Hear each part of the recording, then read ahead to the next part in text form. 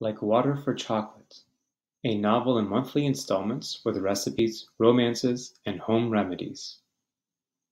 By Laura Esquivel. Chapter 1. January Christmas Rolls.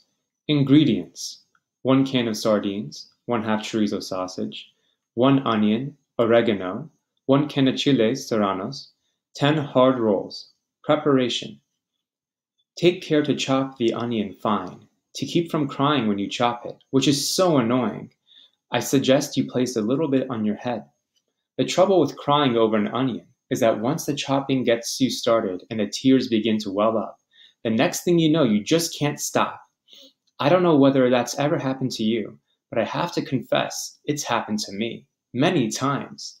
Mama used to say it was because I was especially sensitive to onions, like my great aunt, Tita. Tita was so sensitive to onions. Anytime they were being chopped, they say she would just cry and cry. When she was still in my great-grandmother's belly, her sobs were so loud that even Nancha, the cook, who was half deaf, could hear them easily. Once her wailing got so violent that it brought on an early labor, and before my great-grandmother could let out a word or even a whimper, Tita made her entrance into this world, prematurely, right there on the kitchen table amid the smells of simmering noodle soup, thyme, bay leaves, and cilantro, steamed milk, garlic, and, of course, onion. Tita had no need for the usual slap on the bottom, because she was already crying as she emerged. Maybe that was because she knew then that it would be her lot in life to be denied marriage. The way Nancha told it, Tita was literally washed into this world on a great tide of tears that spilled over the edge of the table and flooded across the kitchen floor. That afternoon, when the uproar had subsided and the water had been dried up by the sun, Nancha swept up the residue of the tears had left on the red stone floor. There was enough salt to fill a 10-pound sack. It was used for cooking and lasted a long time. Thanks to her unusual birth, Tita felt a deep love for the kitchen, where she spent most of her life from the day she was born. When she was only 2 days old, Tita's father, my great-grandfather, died of a heart attack, and Mama Elena's milk dried up from the shock. Since there was no such thing as powdered milk in those days, and they couldn't find a wet nurse anywhere, they were in a panic to satisfy the infant's hunger. Nancha, who knew everything about cooking and much more that doesn't enter the picture until later, offered to take charge of feeding Tita. She felt she had the best chance of educating the innocent child's stomach, even though she had never mauled or had children. Though she didn't know how to read or write, when it came to cooking, she knew everything there was to know. Mama Elena accepted her offer gratefully. She had enough to do between her mourning and the enormous responsibility of running the ranch hand. It was the ranch that would provide her children the food and education they deserved, without having to worry about feeding a newborn baby on top of everything else. From that day on, Tita's domain was the kitchen, where she grew vigorous and healthy on a diet of teas and thin corn gruels. This explains the sixth sense Tita developed about everything concerning food. Her eating habits, for example, were attuned to the kitchen routine. In the morning, when she could smell that the beans were ready, at midday, when she sensed the water was ready for plucking the chickens, and in the afternoon, when the dinner bread was baking. Tita knew it was time for her to be fed. Sometimes she would cry for no reason at all, like when Nancha chopped onions, but since they both knew the cause of those tears, they didn't pay them much mind. They made them a source of entertainment, so that during her childhood Tita didn't distinguish between tears of laughter and tears of sorrow. For her, laughing was a form of crying. Likewise for Tita, the joy of living was wrapped up in the delights of food. It wasn't easy for a person whose knowledge of life was based on the kitchen to comprehend the outside world. That world was an endless expanse that began at the door between the kitchen and the rest of the house, whereas everything on the kitchen side of that door, on through the door leading to the patio and the kitchen and herb gardens, was completely hers. It was Tita's realm. Her sisters were just the opposite. To them, Tita's world seemed full of unknown dangers, and they were terrified of it. They felt that playing in the kitchen was foolish and dangerous. But once, Tita managed to convince them to join her in watching the dazzling display made by dancing water drops dribbled on a red-hot griddle. While Tita was singing and waving her wet hands in time, showering drops of water down on the griddle so they would dance, Rosato was cowering in the corner, stunned by the display.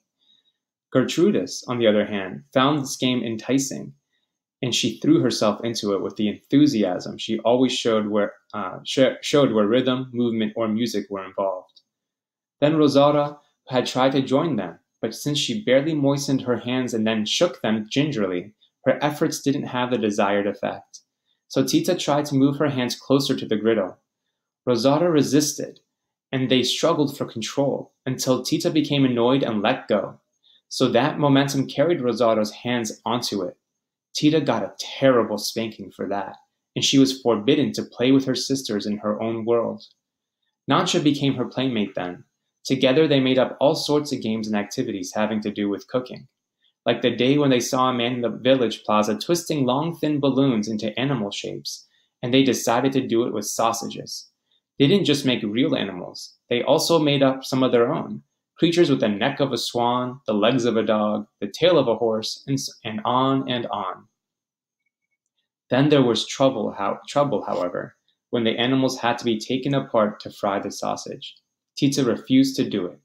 The only time she was willing to take them apart was when the sausage was intended for the Christmas rolls she loved so much. Then, she not only allowed her animals to be dismantled, she watched them fry with glee. The sausage for the rolls must be fried over very low heat, so that it cooks thoroughly without getting too brown. When done, remove from the heat and add the sardines, which have been deboned ahead of time. Any black spots on the skin should also have been scraped off with a knife. Combine the onions, chopped chiles, and the ground oregano with the sardines. Let the mixture stand before filling the rolls.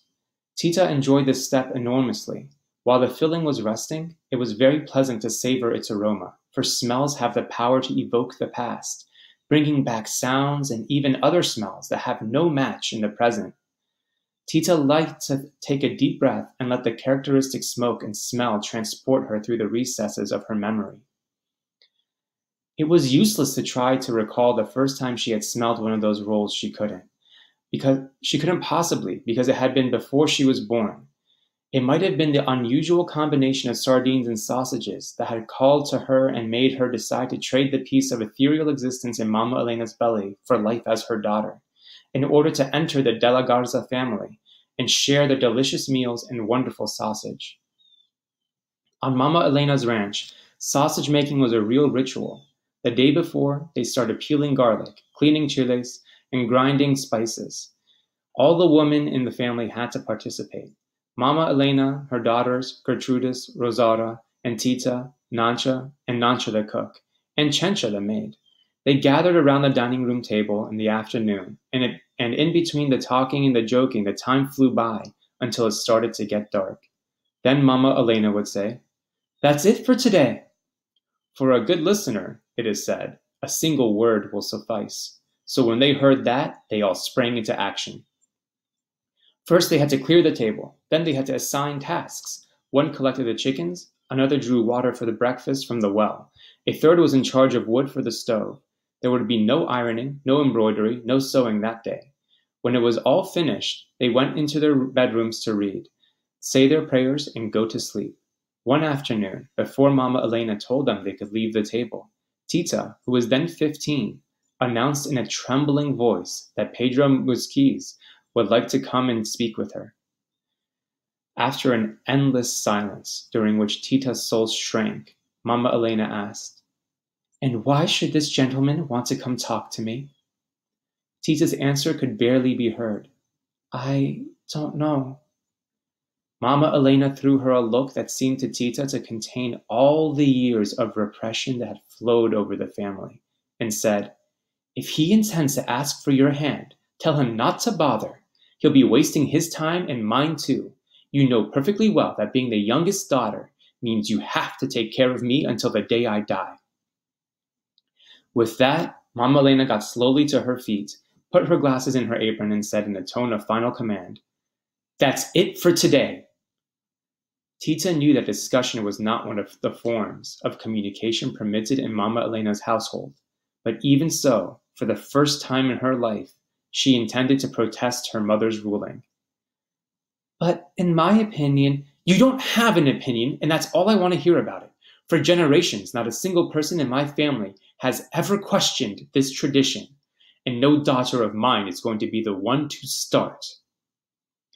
Tita lowered her head, and the realization of her fate struck her as forcibly as her tears struck the table. From then on they knew, she and the table, that they could never have even the slightest voice in the unknown forces that fated Tita to bow before her mother's absurd decision, and the table to continue to receive the bitter tears that she had first shed on the day of her birth.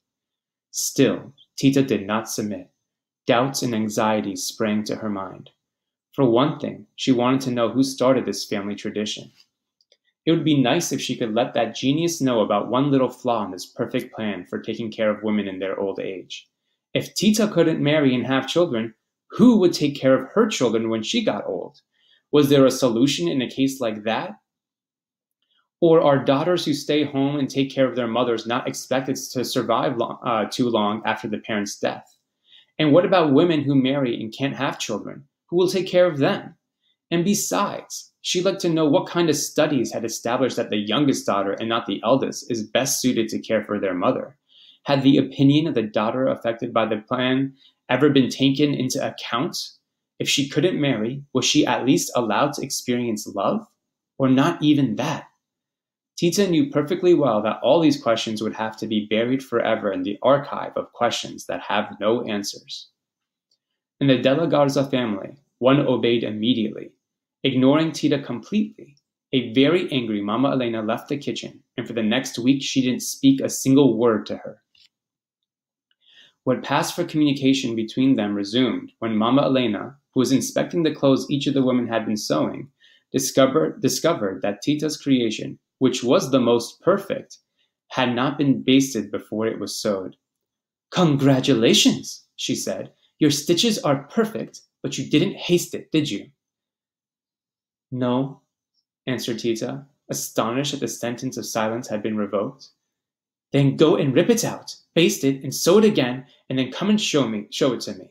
And remember that the lazy man and the stingy man end up walking the road twice." "But that's if a person makes a mistake, and you yourself said a moment ago that my sewing was—" "Are you starting up with your rebelliousness again? It's enough that you have the audacity to break the rules in your sewing." "I'm sorry, Mammy. I won't ever do it again." With that, Tita succeeded in calming Mama Elena's anger. For once she had been very careful, she had called her Mammy in the correct tone of voice. Mama Elena felt that the word Mama had a disrespectful tone to it, and so from the time they were little, she had ordered her daughters to use the word Mammy when speaking to her. The only one who resisted, the only one who said the word without the proper deference, was Tita, which had earned her plenty of slaps. But how perfectly she had said it this time! Mama Elena took comfort in the hope that she had finally managed to subdue her youngest daughter. Unfortunately, her hope was short-lived, for the very next day, Pedro Musquiz appeared at the house, his esteemed father at his side, to ask for Tita's hand in marriage. His arrival caused a huge uproar, as his visit was completely unexpected. Several days earlier, Tita had sent Pedro a message via Nancha's brother asking him to abandon his suit. The brother swore he had delivered the message to Pedro, and yet there they were in the house. Mama Elena received them in the living room. She was extremely polite and explained why it was impossible for Tita to marry. "But if you really want Pedro to get married, allow me to suggest my daughter Rosara, who's just 2 years older than Tita. She is 100% available and ready for marriage." At that, Chencha almost dropped right into Mama Elena the tray containing coffee and cookies, which she had carried into the living room to offer Don Pascal and his son. Excusing herself, she rushed back to the kitchen, where Tita, Rosara, and Gertrudis were waiting for her to fill them in on every detail about what was going on in the living room. She burst headlong into the room, and they all immediately stopped what they were doing so as not to miss a word she said. They were together in the kitchen making Christmas rolls. As the name implies, these rolls are usually prepared around Christmas, but today they were being prepared in honor of Tita's birthday. She would soon be 16 years old, and she wanted to celebrate with one of her favorite dishes. Isn't that something? Your ma talks about being ready for marriage like she was dishing up a plate of enchiladas. And the worst thing is, they're completely different. You can't just switch tacos and enchiladas like that. Chencha kept up this kind of running commentary as she told the others in her own way, of course, about the scene she had just witnessed. Tita knew Chencha sometimes exaggerated and distorted things, so she held her aching heart in check. She would not accept what she had just heard. Feigning calm, she continued cutting the rolls for her sisters and Nacha to fill. It is best to use homemade rolls. Hard rolls can easily be obtained from a bakery, but they should be small. The larger ones are unsuited for this recipe. After filling the rolls, bake for 10 minutes and serve hot. For best results, leave the rolls out overnight, wrapped in a cloth, so that the grease from the sausage soaks into the bread. When Tita was finished wrapping the next day's rolls, Mama Elena came into the kitchen and informed them that she had agreed to Pedro's marriage to Rosada. Hearing Chencha's story confirmed, Tita felt her body fill with a wintry chill. In one sharp, quick blast, she was so cold, and her dry cheeks burned and turned red as the apples beside her. That overpowering chill lasted a long time, and she could find no respite, not even when Nacha told her what she had overheard as she escorted Don Pascal Musquiz and his son to the ranch's gate. Nacha followed them, walking as quietly as she could in order to hear the conversation between father and son. Don Pascal and Pedro were walking very slowly, speaking in low, controlled, angry voices. Why did you do that, Pedro? It will look ridiculous, your agreeing to marry Rosada. What happened to the eternal love you swore to Tita? Aren't you going to keep that vow? Of course I'll keep it. When you're told there's no way you can marry the woman you love, and your only hope of being near her is to marry her sister, wouldn't you do the same? Nacha didn't manage to hear the answer. Porque, the ranch dog, went running by, barking at a rabbit he mistook for a cat. So you intend to marry without love? No, Papa. I'm going to marry with a great love for Tita that will never die. Their voices grew less and less audible, drowned out by the crackling of dried leaves beneath their feet. How strange that Nacha, who was quite hard of hearing by that time, should have claimed to have heard this conversation. Still, Tita thanked Nacha for telling her, but that did not alter the icy feeling she began to have for Pedro. It is said that the deaf can't hear, but can understand. Perhaps Nacha only heard what everyone else was afraid to say. Tita could not go to sleep that night. She could not find the words for what she was feeling. How unfortunate that black holes in space had not yet been discovered, for then she might have understood the black hole in the center of her chest, infinite coldness flowing through it. Whenever she closed her eyes, she saw scenes from Christmas. The first time Pedro and his family had been invited to dinner, the scenes grew more and more vivid, and the cold within her grew sharper. Despite the time that had passed since that evening, she remembered it perfectly. The sounds, the smells, the way her new dress had grazed the freshly waxed floor, the look Pedro gave her. That look! She had been walking to the table carrying a tray of egg yolk candies when she first felt his hot gaze burning her skin. She turned her head and her eyes met Pedro's. It was then that she understood how dough feels when it is plunged into boiling oil. The heat that invaded her body was so real, she was afraid she would start to bubble. The heat that invaded her body was so real, she was afraid that she would start to bubble. Her face, her stomach, her heart, her breasts like batter, and unable to endure his gaze, she lowered her eyes and hastily crossed the room to where Gertrudis was pedaling the player piano, playing a waltz called The Eyes of Youth.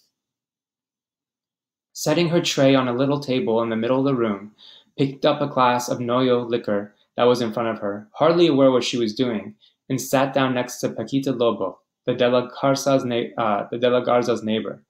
But even that distance between herself and Pedro was not enough. She felt her blood pulsing, searing her veins. A deep flush suffused her face, and no matter how she tried, she could not find a place for her eyes to rest. Paquita saw that something was bothering her, and with a look of great concern, she asked, "That liquor is pretty strong, isn't it?" "Pardon me? You look a little woozy, Tita. Are you feeling all right?" "Yes, thank you." "You're old enough to have a little drink on a special occasion, but tell me, you little devil, did your mama say it was okay? I can see you're excited. You're shaking, and I'm sorry, but I must say you'd better not have any more. You wouldn't want to make a fool of yourself."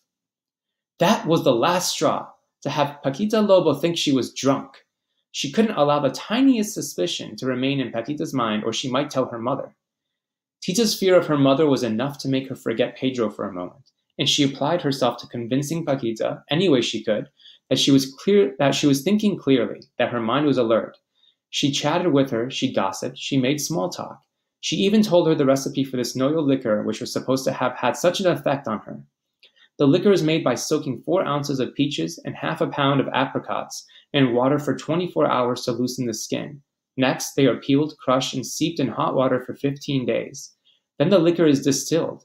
After 2.5 pounds of sugar have been completely dissolved in the water, 4 ounces of orange flower water are added, and the mixture is stirred and strained.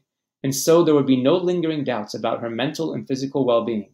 She reminded Paquita, as if it were just an aside, that the water containers held 2.016 liters, no more and no less. So when Mama Elena came over to ask Paquita if she was being properly entertained, she replied enthusiastically, "Oh yes, perfectly. You have such wonderful daughters, such fascinating conversation." Mama Elena sent Tita to the kitchen to get something for the guests. Pedro happened to be walking by at that moment, and he offered his help. Tita rushed off to the kitchen without a word. His presence made her extremely uncomfortable. He followed her in, and she quickly sent him off with one of the trays of delicious snacks that had been waiting on the kitchen table. She would never forget the moment their hands accidentally touched, as they both slowly bent down to pick up the same tray.